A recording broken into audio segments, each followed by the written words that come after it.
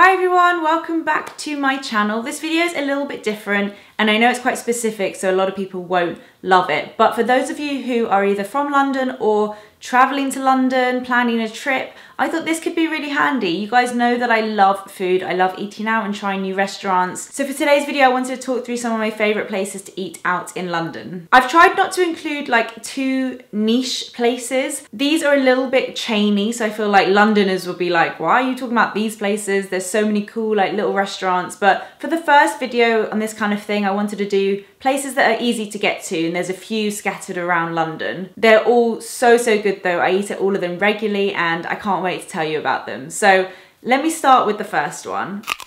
Dishoom have quite a few branches around London, and the idea is it's based on the old traditional cafes in Bombay. Indian food, I feel like in London, has a really bad tradition of just being too cliche. I feel like we ruined it with our kind of pub football lifestyle, and Dishoom is the first Indian kind of big chain restaurant that has brought true Indian food back, and it's incredible. The atmosphere is amazing. One thing to note is you do have to queue. They have this insane queuing system where they always make you queue and they take your name, but they do give you hot drinks while you wait, and it's never as long as they say it's going to be. They always say it's going to be 2 hours and you end up waiting like 20 minutes, but it is really worth the wait. And I always try to go like off peak, so in the afternoon for like early dinner. Just don't go on like a Friday night for dinner because you will have to queue. I do like how the system works though. They take your name down, they give you a hot drink and they invite you in, they welcome you with your name that's already on the iPad, and then they took us downstairs to the bar for a drink. We did have to wait down there for quite a long time, but we had a nice drink and just enjoyed ourselves. Eventually we sat at our table and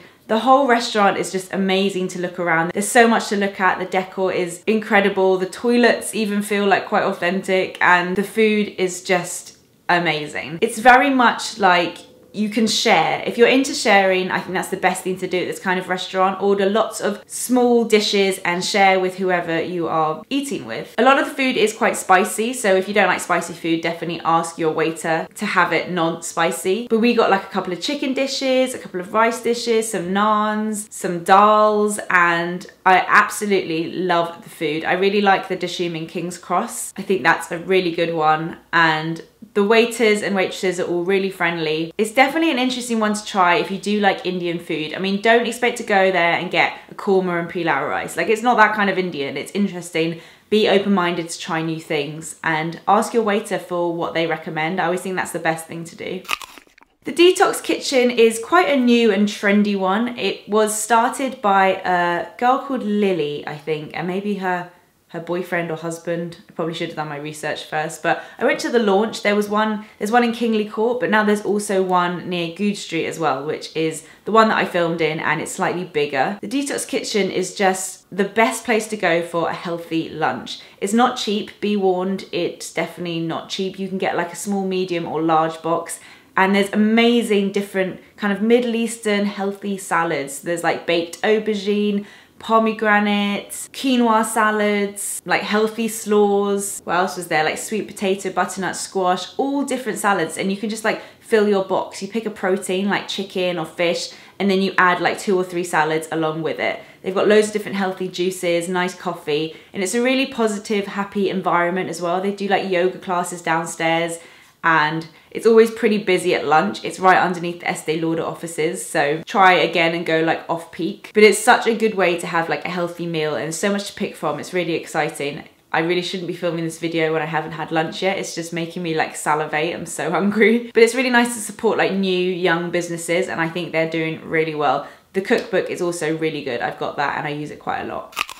Granger & Co is a new one for me. I've only tried it recently, but I thought it was definitely quite interesting. I didn't have the best experience in terms of like the waiters. Like the one I had was really quite rude. We were waiting for a long time for the table, but there wasn't like a designated waiting area, so we really just felt in the way, which was awkward. But all that aside, the food was really great. It's really interesting, like it's an Australian company, but it's definitely got a lot of like Asian influence in it. So you can go there for brunch, but then there's like rice and egg dishes that you'd have for brunch. Really interesting food. Definitely check out the menu for all of these places. I'm going to link all the restaurants down below in the description box. Granger & Co is a good one to go for brunch or lunch. But I think all of these places do every meal. I mean, Dishoom also does breakfast, which is so interesting, and I loved it. You get like a naan wrap. So it's like an egg and bacon naan wrap.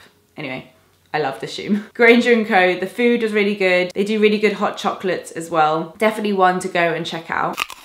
If you watch my vlogs, you'll definitely know about Busaba Thai because I am there all the time. Thai is definitely one of my favorite types of food, and I think they do Thai on a big scale very well. It's not like a Chinese takeaway. It's like really good quality Thai food. The flavors are all there. It's so authentic. I've been to Thailand quite a few times, so I know that it's really authentic Thai food. I absolutely love the deep fried prawns. I love the pad Thai. It's so delicious. Everything that I've tried there, I've really liked. They do big like square tables that you share, so it's quite nice to go with a big group of friends. They are everywhere. There's branches everywhere and they're all pretty much the same, so there isn't like one that I would recommend over the other. But if you're into Thai food, that's definitely the place to go, and I would recommend it over Wagamama. I think it's more authentic and less like, I do like Wagamama, but Wagamama's a bit of a factory. They just like churn out the same things, whereas I feel like Busaba has a bit more love and authenticity in it.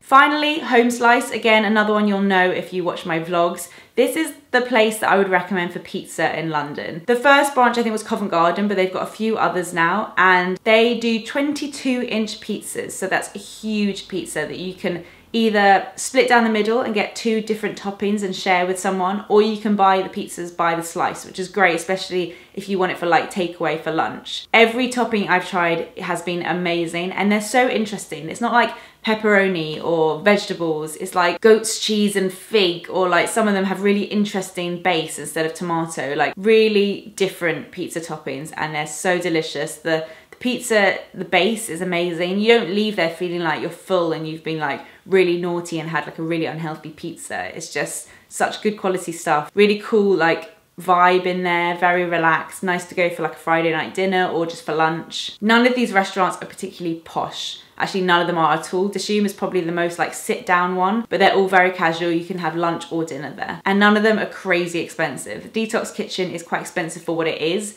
but all of these restaurants are like mid-range. So I'm gonna link below all of the restaurants that I've spoken about, and I'm also going to write a little bit about what I think of each one, just in case I forgot to say anything, and the dishes that I would recommend buying each one. There's basically gonna be a lot of info down there, so go and check out the description box if you haven't done that yet. If you haven't seen my last video, I will link it here, so go ahead and have a watch of that. And if you would like to subscribe to my YouTube channel, please click here. I would love it if you did. Thank you guys so much for watching, and I'll see you in my next video.